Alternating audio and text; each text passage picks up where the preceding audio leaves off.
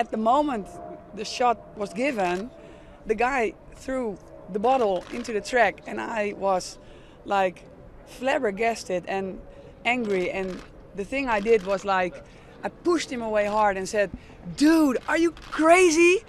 And because of all the commotion, I missed the 100 meters.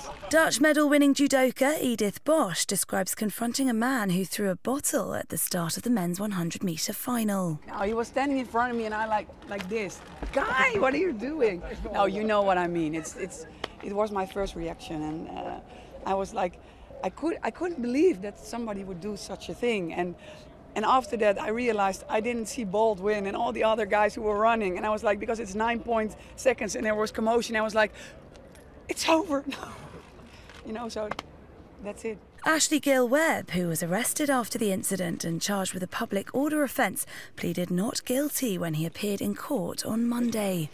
He's been bailed pending a further hearing, with his bail conditions stating he's not allowed to enter any Olympic venue in the UK, nor enter the Olympic Park in East London.